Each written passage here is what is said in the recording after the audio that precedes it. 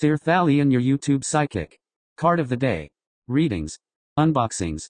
Your daily source for things arcane. Hey everyone, and welcome to today's video. Again, we are pursuing the Jack the Ripper case. In the next couple videos, I would imagine, we're going to be going over the numerous suspects. Just a disclaimer, everyone is innocent until proven guilty in the court of law. This is not a court of law. This is my spare bedroom, which I call my office, basically. And I do have to give you a trigger warning because we are going to be talking about serial killers, murders, all the gruesome details. So, if that is something you're interested in watching, stay tuned.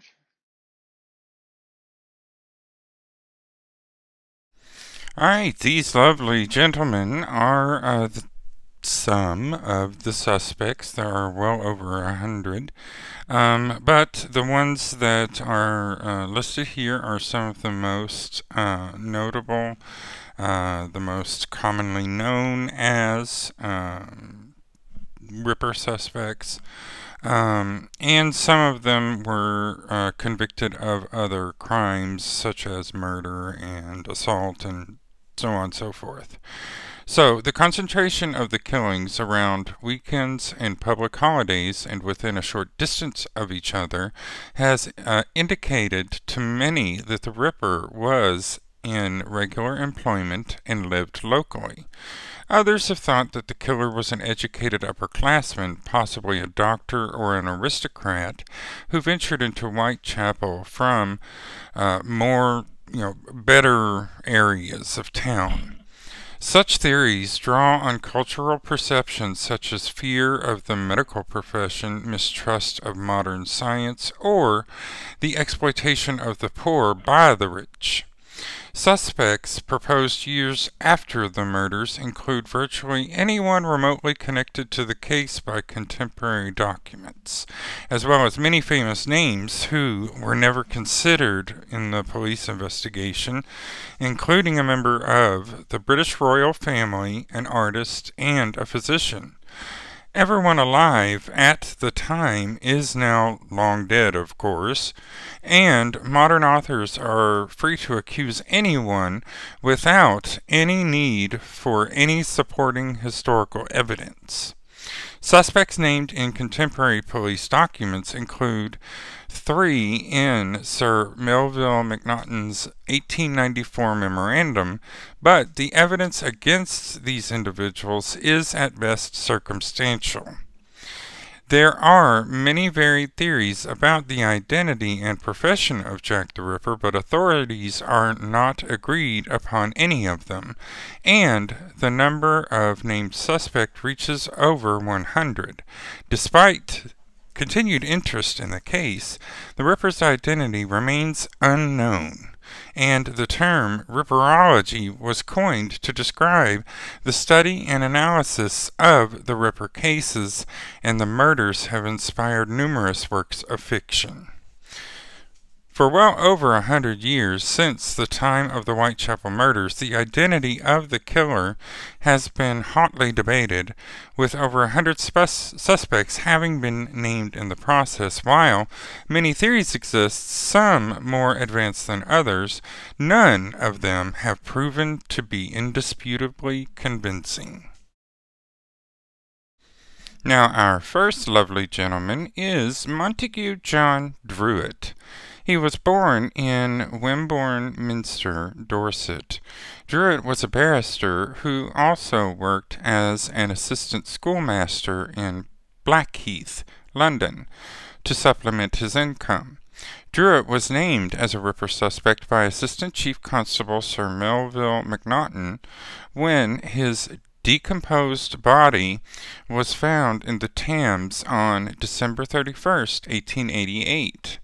The cause of his death being a suicide drowning because Druitt's suicide took place just a few weeks after the slaying of Mary Jane Kelly on November 9, 1888.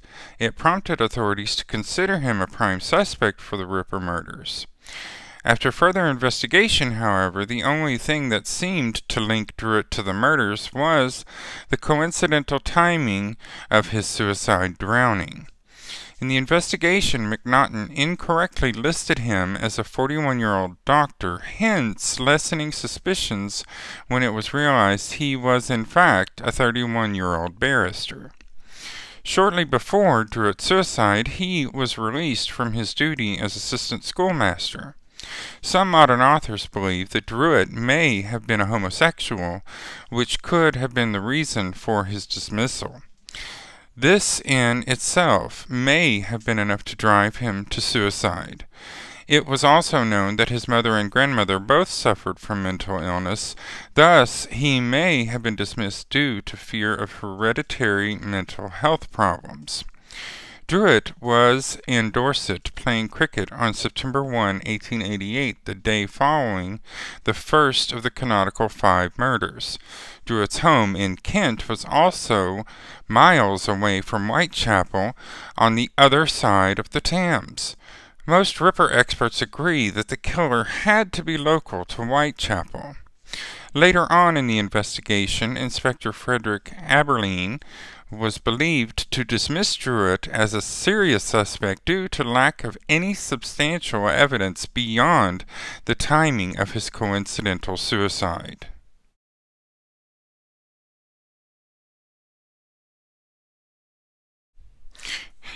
George Chapman, a Polish-born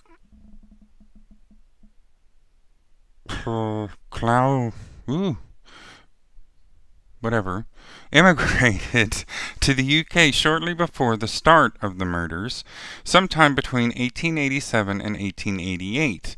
He later took the name George Chapman somewhere around 1893 to 1894. Chapman was hanged in 1903 for poisoning 3 of his wives. Chapman had used a compound known as tartar emetic, which he'd purchased from a chemist in Hastings. Tartar emetic poisoning results in a very painful death, similar to that of arsenic poisoning. Chapman worked as a barber in Whitechapel during the time of the Ripper murders. According to author H.L. Adam, who wrote a book in 1930 about the Chapman murders, Aberline favored him above all other suspects. It was also noted that the Pall Mall Gazette reported that Aberline continued to suspect Chapman after his convicted hanging. Many experts dismiss Chapman as a possible suspect due to the difference in his modus operandi, which was poisoning rather than butchering. Yet he was considered to be Chief Inspector Frederick Aberline's primary suspect.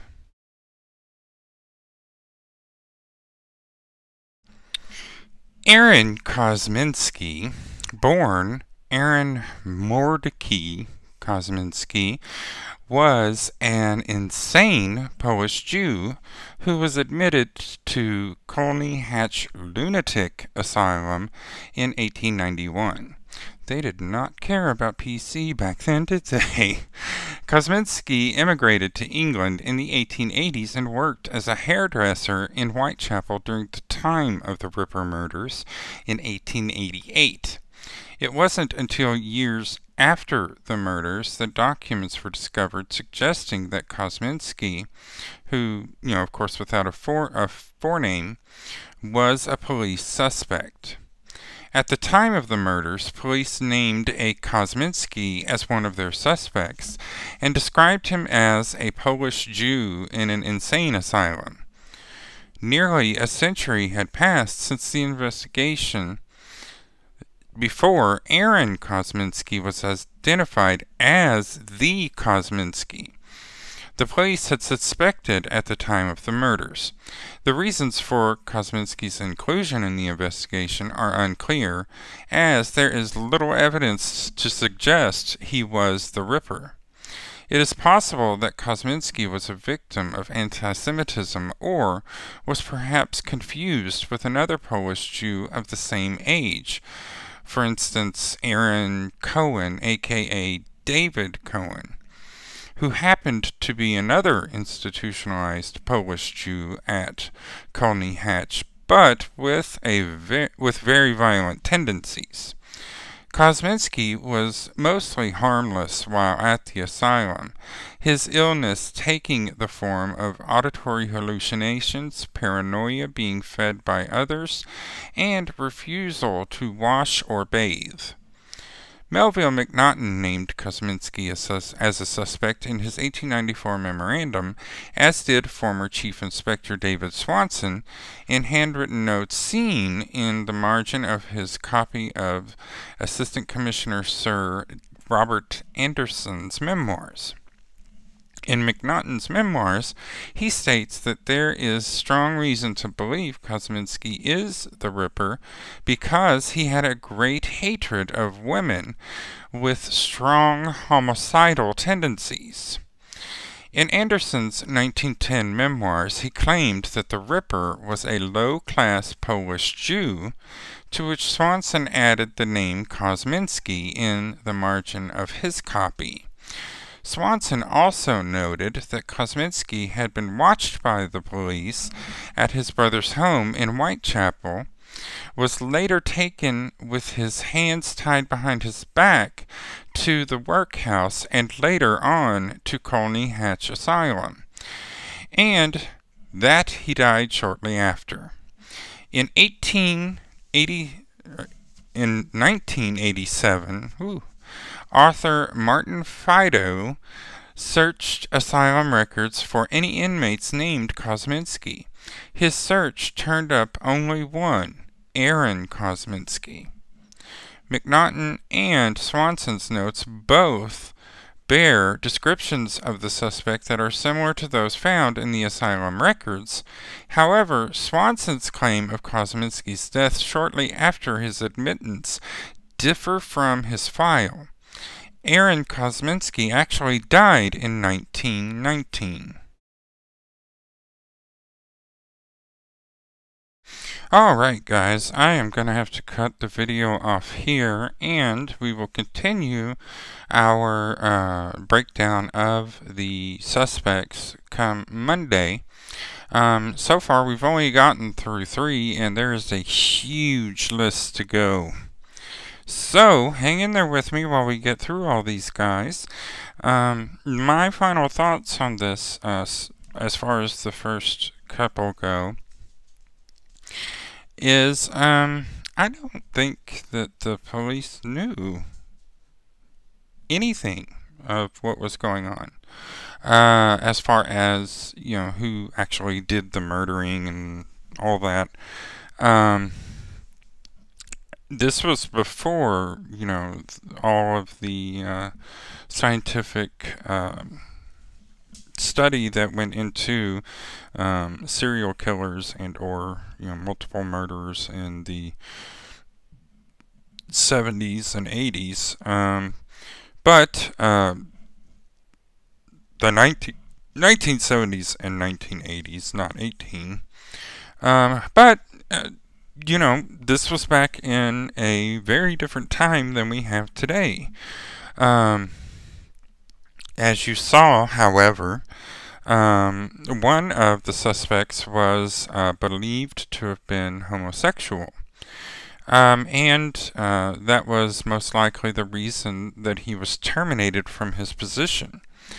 That still happens today, even though everyone says it doesn't. So, do apologize. My cat came in here, and my little dog does not like the cat to be around me, so she chased him off. I will see you guys on Monday with several more Ripper suspects. And once we get through all of the suspects, we will start our tarot readings, which is going to be a long video. I'll probably break it up too. Thanks for watching. Thanks for watching today's video. Don't forget to subscribe to my content and like this video. Want more? Feel free to order your own personal reading at www.tirthalion.com. That's TIRTHALION.com. Don't forget to click the bell icon so that you're notified every time I upload a video.